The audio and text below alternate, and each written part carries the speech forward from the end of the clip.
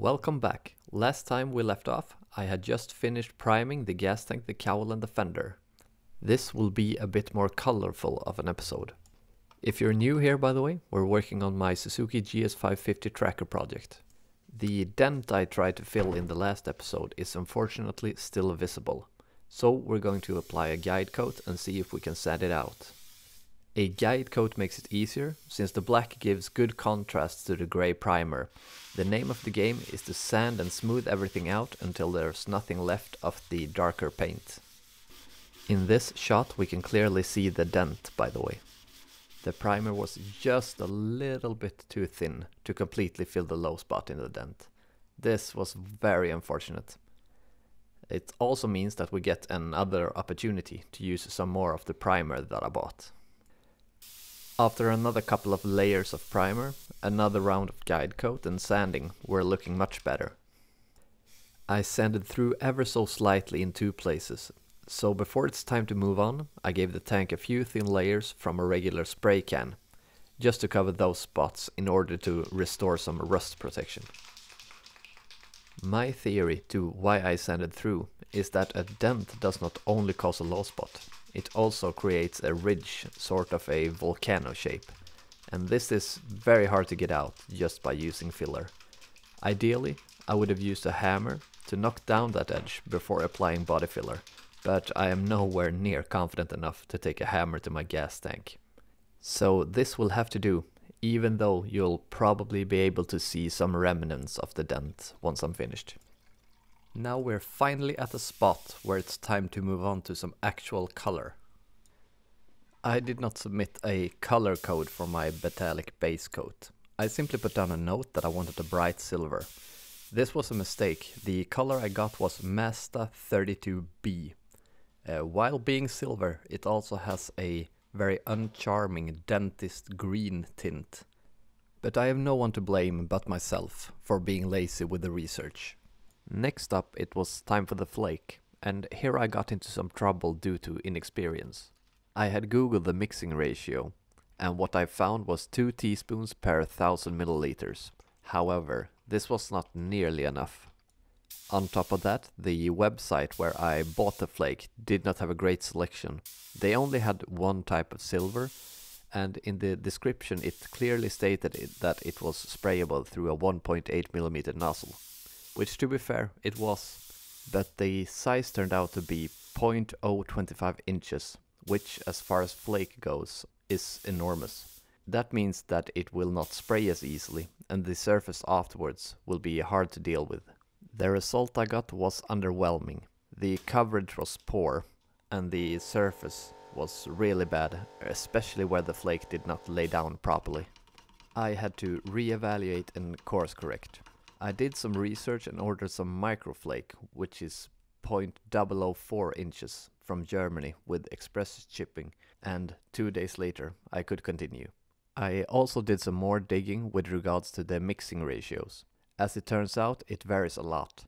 If you're going to cover a light surface with silver flake, you want to use roughly 12 tablespoons per 1000 milliliters. A dark surface, the range is larger, so from 4 to 12 tablespoons. For a small colored flake, the recommendation is about 3 tablespoons.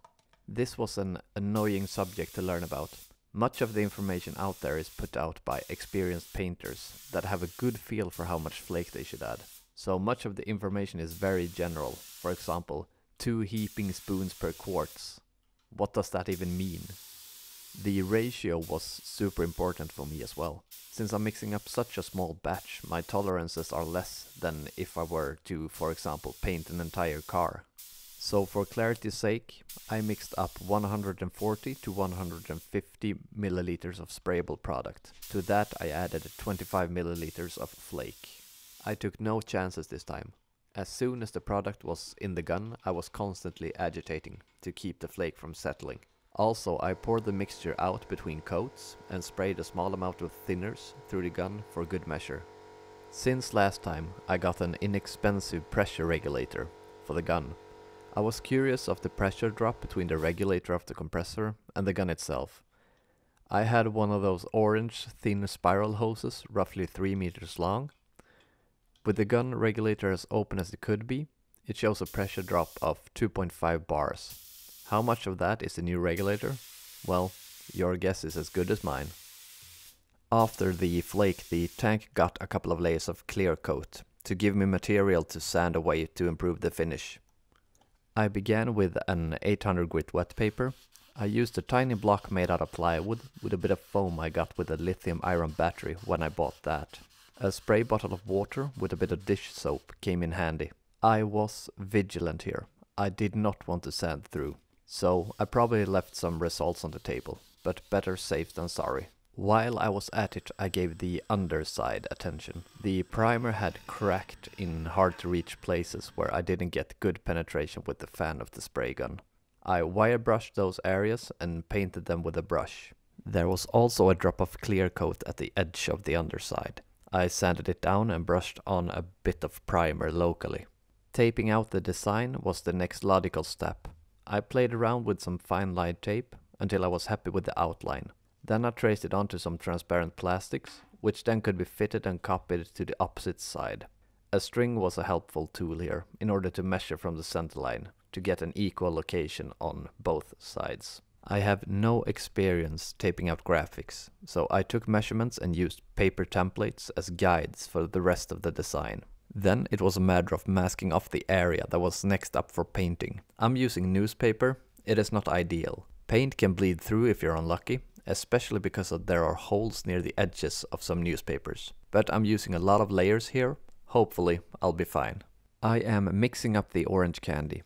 The cups I'm using are 700 milliliters, which is too large for the batches.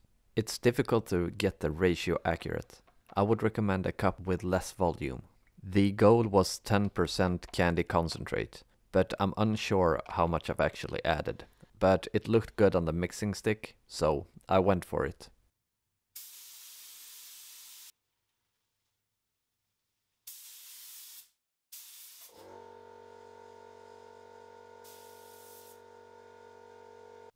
And here is how it turned out. It looks promising.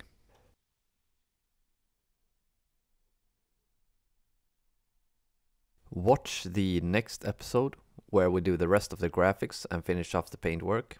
We might even fit the parts to the bike. Have a good one.